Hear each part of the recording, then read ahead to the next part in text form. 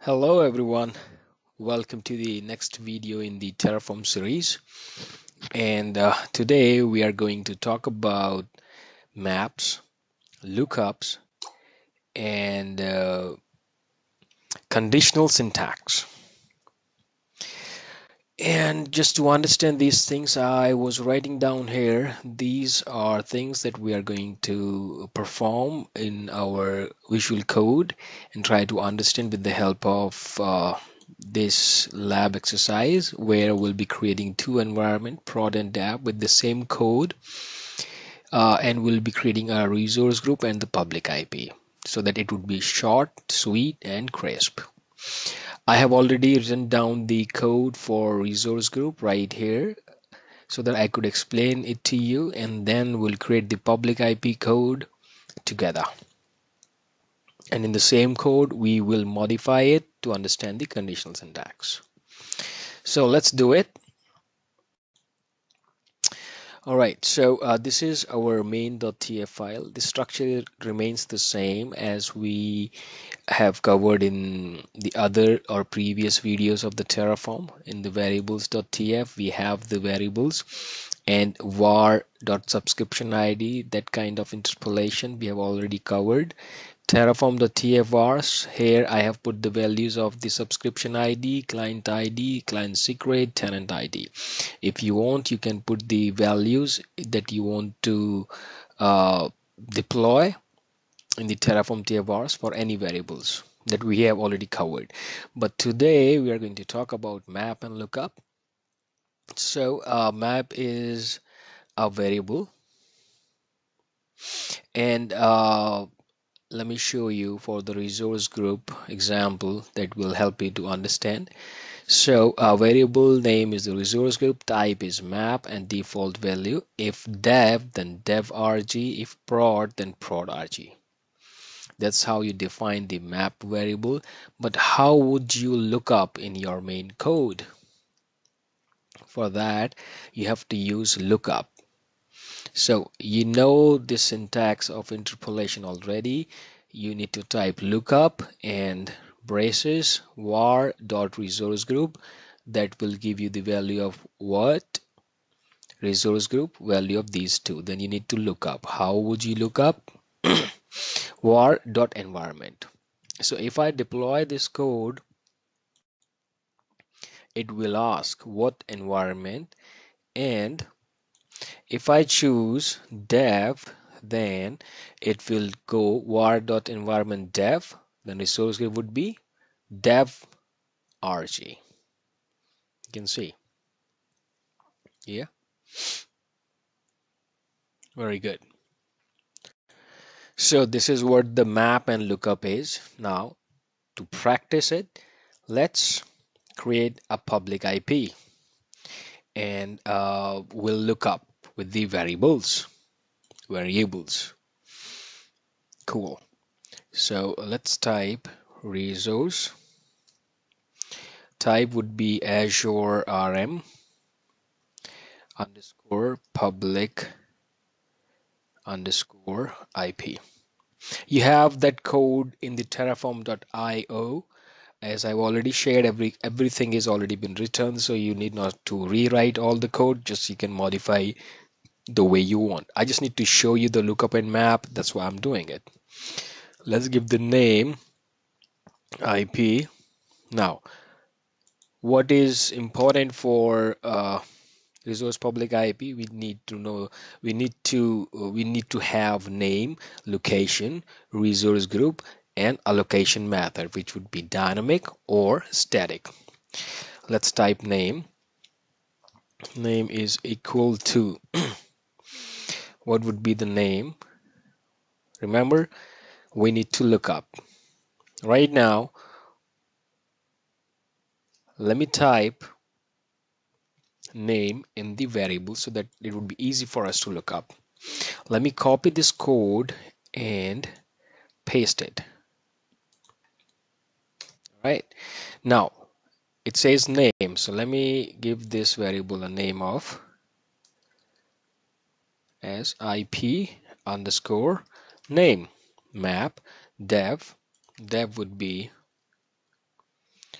dev underscore public IP 321. Similarly, if it is prod, then it would be prod underscore public 321.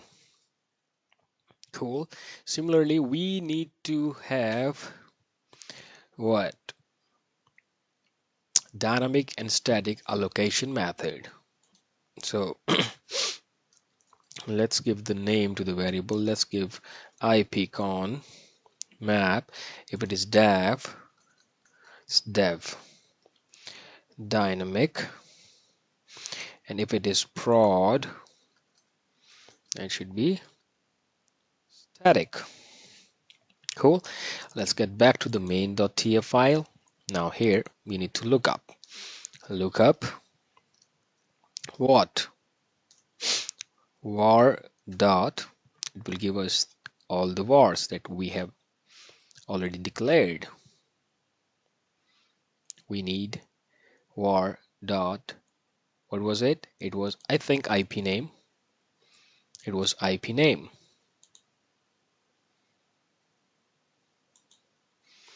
Let's type IP underscore name.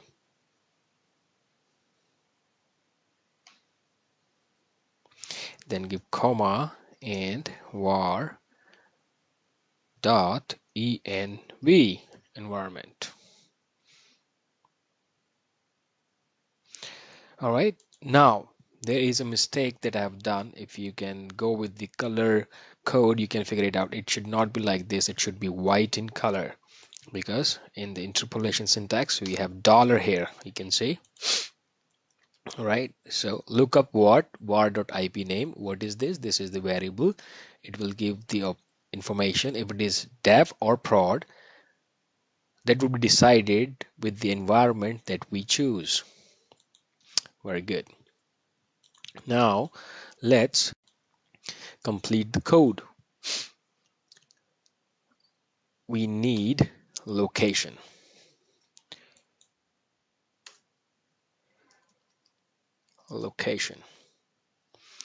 Now either you can go with the same kind of lookup. We have already declared the location in the variables, you can see right here, or you can go with resource group interpolation that we did in the previous video, like Azure RM underscore resource group RG. It is showing right here. We need what? We need location of resource group. So whatever the location this resource group belongs to, this IP will go inside this resource group, because this is calling this resource type resource group. Cool. All right, let's go ahead and give resource group name. There would be, again, you can choose both ways, the way lookup, or you can choose the way we did for the location. Azure RM right here, you can see we need the name of this resource group, so dot name. Cool. Now the last one is allocation method. Allocation method. Allocation underscore method.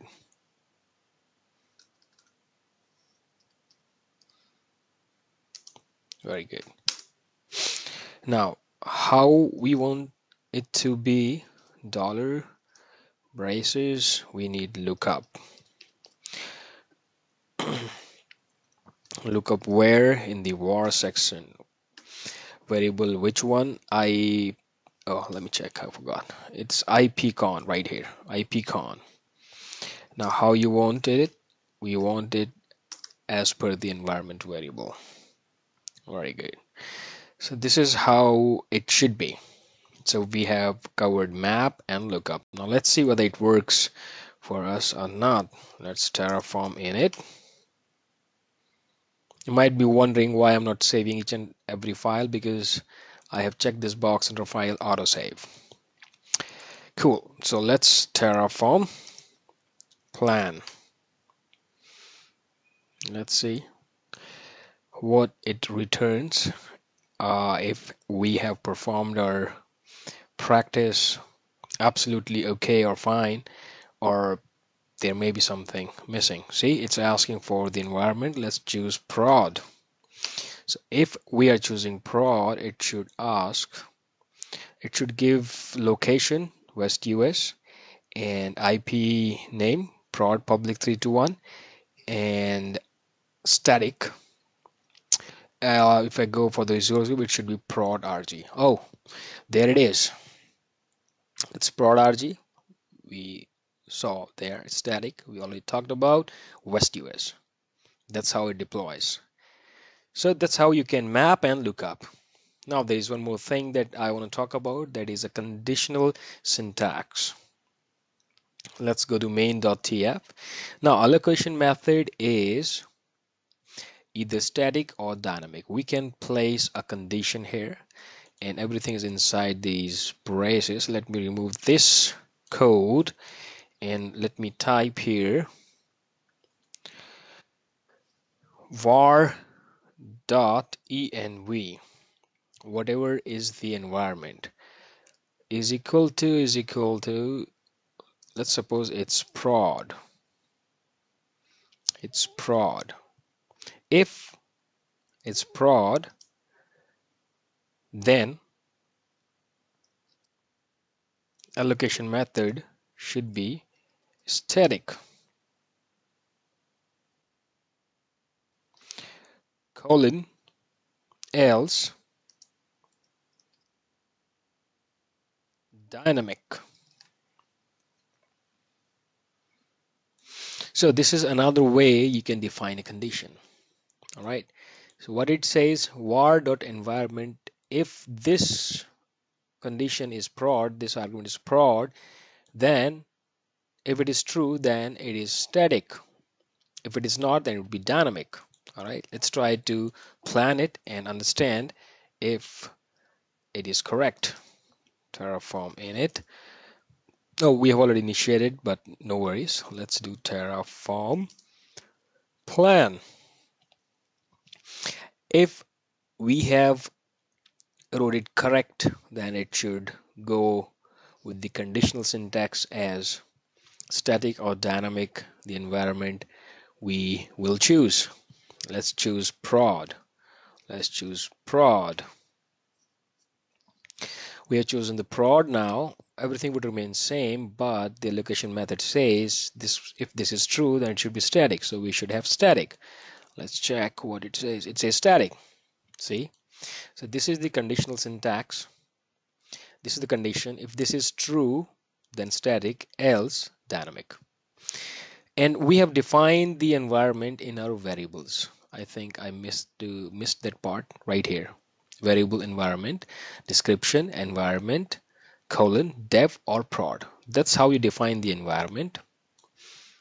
It could be anything. It could be UAT, QA, whatever you want. That's how the syntax map, lookup, and conditional syntax works. I hope this would be a learning experience for you. Thank you for watching. Let's meet in another video. Thank you.